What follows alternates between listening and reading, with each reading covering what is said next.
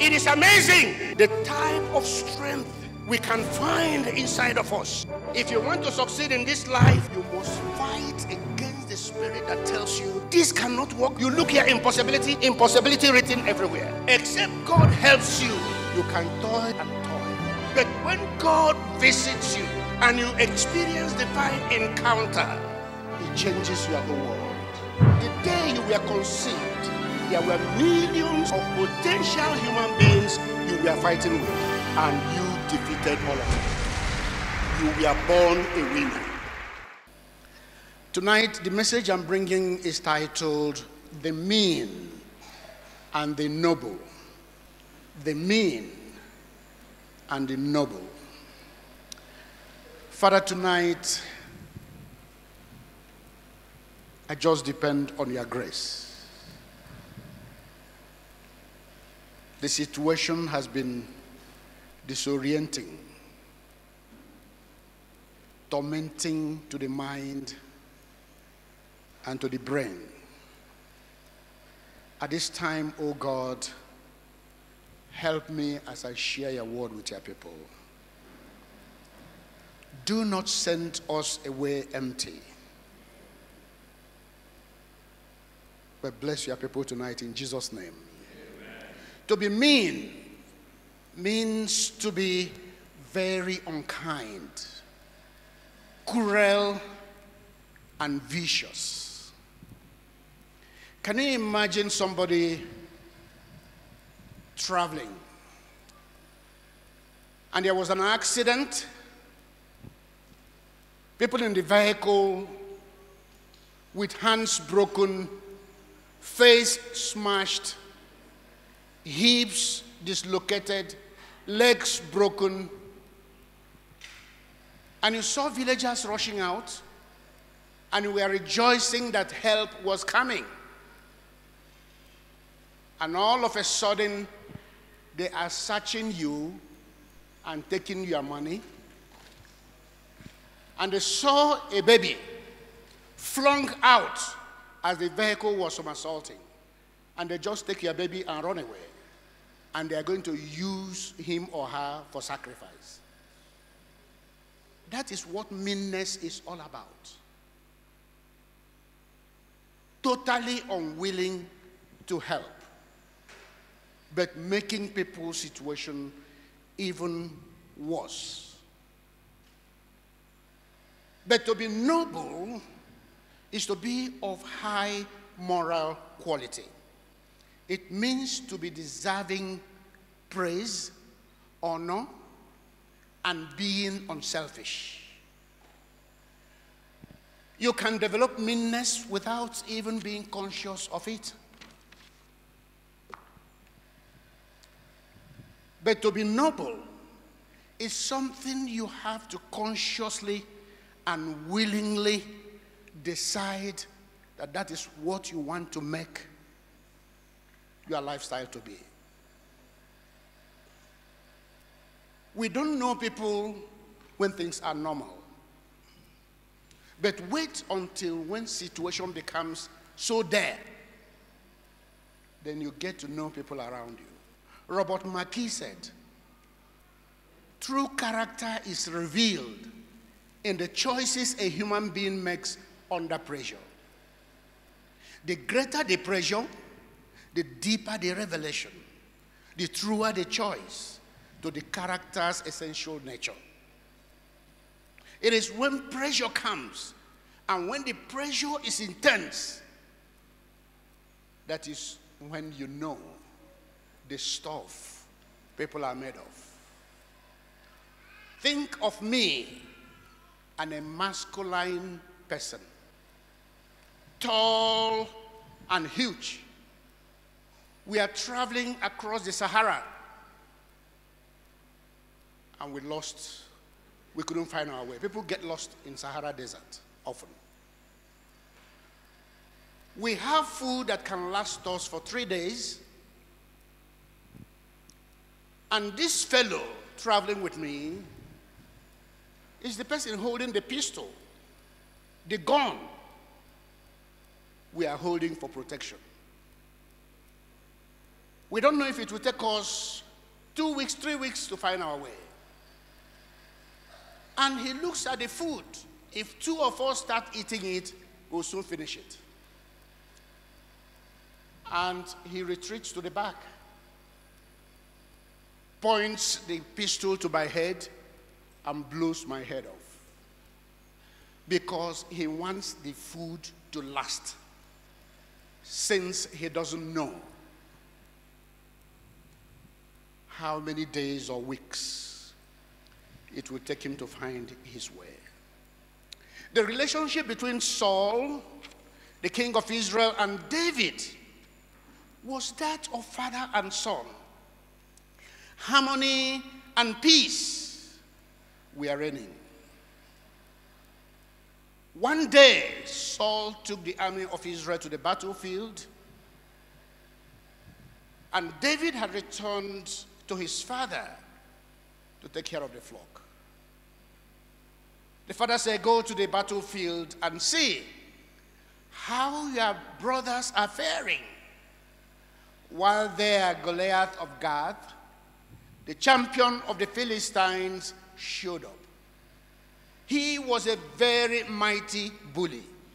He was threatening, he was boasting, he was intimidating Israel. And David, remembering how he handled a lion and a bear and how he killed them, he went to Saul and he was granted permission. David slew Goliath, and jealousy rose. It takes only very few people with sound character to resist jealousy. When you kill the champion no other person can kill. Many friends become enemies. So think twice before you attempt killing a giant. When David did that, the women were moved. They felt no one else had done this type of exploit. They composed a song and sang. It said, Saul had killed his thousands, but David his 10,000s. That was when that jealousy rose. And it became very clear what a mean man Saul was. For him, it was like this had become survival of the fittest. It is either that I kill this boy or he kills me. At the end, only one person must shine. There is no way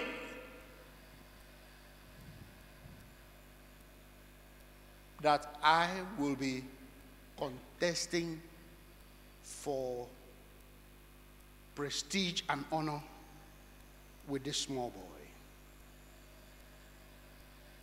Saul quickly rearranged his priorities. He selected 3,000 specially trained soldiers, the elite troop. The charge was, find the son of Jesse, bring him to me, dead or alive. And a day came as they were moving from mountain to valley, climbing rocks, getting into caves, into bushes, name it, looking for David. One day they were closing in, and the Bible said a mighty sleep from God fell upon Saul and his soldiers. They were lying like corpses. David and his boys came close. And Abishai, one of his commanders, said, "My Lord, this is the day the Lord said to you, he will put your enemies to become your footstool." Hallelujah. Amen. Permit me, I will just pin him to the ground once, and our suffering will end. David resisted it. The second day, it was that David and his men were hiding in a cave, perhaps resting. And unbeknown to Saul and his men, they were passing through the same route. As they got to the mouth of the cave, something happened to the tummy of King Saul. The version of the Bible said he went in to cover his feet. You know, when you are wearing big gown and you are squatting, the gown covers your feet. That was King James' way of describing it. He went, Americans will say he went to use the bathroom. That's a confusion. Americans don't call toilet toilet. If you mention the word toilet, everybody will frown. So if you are in UK, you call it toilet. If you are in US, you call it bathroom. And it's so confusing. I go from here to here, and you are thinking, what should I say now? So he was using the toilet.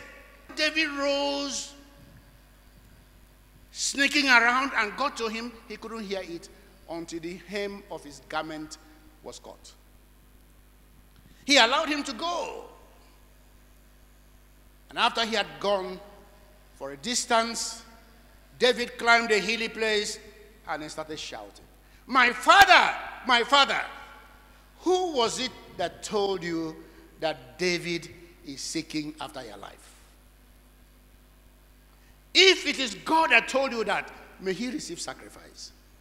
But if men told you that, it's not going to be well with them. Can a man find his enemy and let him go? My father, look at this. This is a piece of your garment. And I was advised by some that I should end your life today. But God forbid that I should put my hand upon you, God's own anointed. Hallelujah.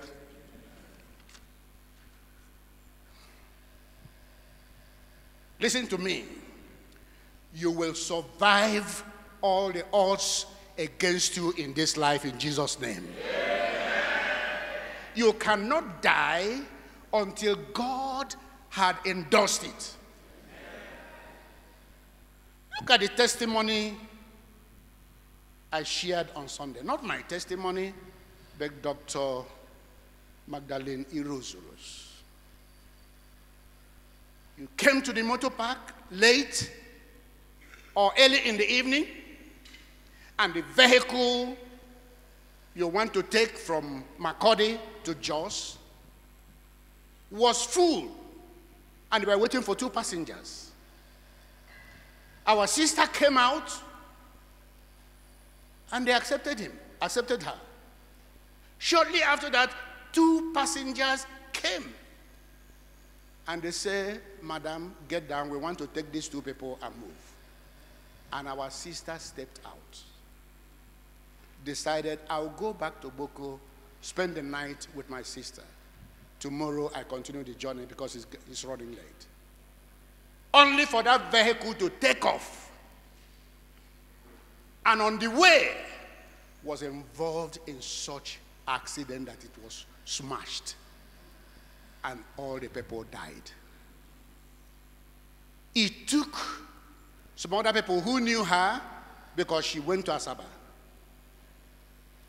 to represent female doctors of Plateau State in a conference. and decided, let me go through Benue and see my sister.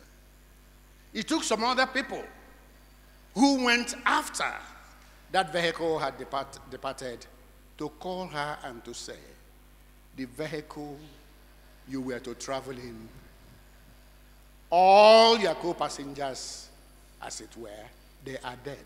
Shout hallelujah. Who else can do such miracle? You know, you will say accidentally. Fortunately. Coincidentally. There is no coincidence when it comes to the life of a believer. And those people were dead. Our sister is still alive. Shout hallelujah. I don't know how many of you who know Jane. She shared a testimony once. She went to Feringada market, was standing by the roadside, got to a place, standing by the roadside, thinking of, do I go here or do I go here? And all of a sudden there was this impression, cross this road, go to the other side. And she just crossed. Shortly after she had crossed, a trailer that was coming diverted and crushed all the people standing with her. I thought somebody would shout hallelujah. He said, I will give nations for you. The Lord said, it will come, you will see with your eyes, but it will not come near you. Hallelujah. Because her day of death had not come. David was in God's hand. And when you are in the hand of God, you are virtually indestructible. He was in God's hand, but we are now in a better place. The Bible said, in him we live and move and have our being. As you see me here, I am right inside the stomach of God. In him we live. And in him we move. We are enclosed inside God. So before anybody can touch me, you have to touch the Son of God first before you can reach me. Shout hallelujah. Isaiah 54:17 says, no weapon formed against you shall prosper, and every tongue which rises against you in judgment you shall condemn. So it is the same God David served that we are serving. So relax. Don't be moved because of many things against you. God will never leave you just in the mercies of those seeking your life. Those seeking your downfall, if any, they will see you rising. Exodus 14:14 says, the Lord will fight for you, and you shall hold your peace. The Pharaoh pursuing you will end up in the Red Sea. God's plan is to take you to the promised land and to have you established there. Only those who disobey will perish in the wilderness. The Joshuas, the Calebs, who hear him and obey him, they will make it to the end. In every generation, you find the mean, you find the noble. In every society, you find the good, you find the bad. At the fall of man, every goodness God put into man kind of drained away. From then, nobody becomes noble except you take conscious steps to be nice, to be a nice person. Meanness stems out of the quest to be alone and to eat alone. It is out of the hunger of using everybody around you and flourishing while they perish. But the mean should understand that God did not create us to be load rangers. He didn't create us just to be alone. God saw Adam. He was alone. All the animals around him. Miserable man. God said, it is not good for the man to be alone. God created a wife for him. And after creating him a wife, God went further. He said, increase and multiply and fill the whole earth. 2 of you are not enough. I want you to increase. You need more human beings around you. So from the onset, God wanted us to be many, and he created us to be gregarious. We should be moving around, milling around. The purpose of that was for friendship, association, and mutual help. The doctor, medical doctor, needs the mechanic to fix his car. He needs the plumber to connect water to the house. He needs the electrician to take care of electrical issues in his house. He needs the furniture man to make bed and other items of furniture for him. He needs a farmer for his food. In the same vein, all these people I mentioned, they need a doctor for their health. Childbearing stems out of the same concept.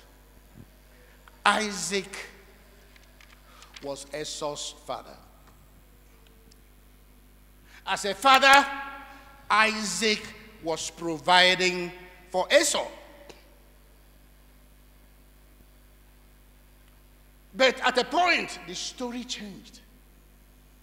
Esau, whom his father was going out to bring food and feed, look at what the Bible said in Genesis 25:28. Isaac loved Esau because of the wild game he was providing for him. Now, it is no more Isaac providing for Esau. It is Esau providing for Isaac. Positions have been swapped. Esau became the one feeding Isaac. In Genesis 45, from verse 9 to 11, Joseph said to his brothers, hurry and go up to my father and say, thus says Joseph your son, God has made me Lord of Egypt. Come down to me, do not tarry. You shall dwell in Goshen. You shall be near me. There I will nourish you. Hallelujah. Look at little David. You are now the one to nourish your father. Can somebody shout hallelujah? Hallelujah. Can somebody shout a bigger hallelujah? Hallelujah.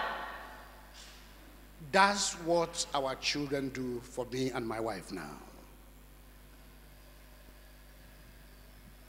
Wherever I go to preach,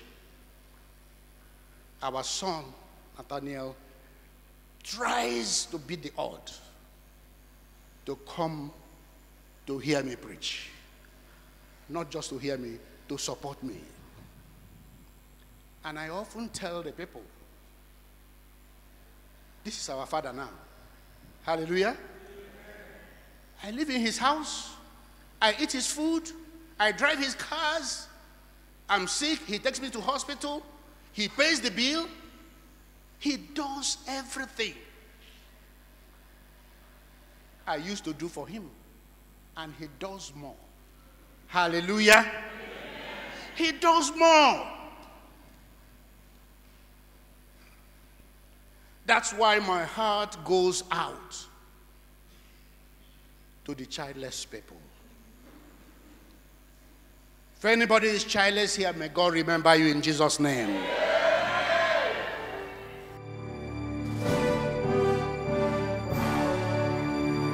We hope this message has inspired you. Thank you for watching. To order for this message, please call 080-3641-2443. God bless you.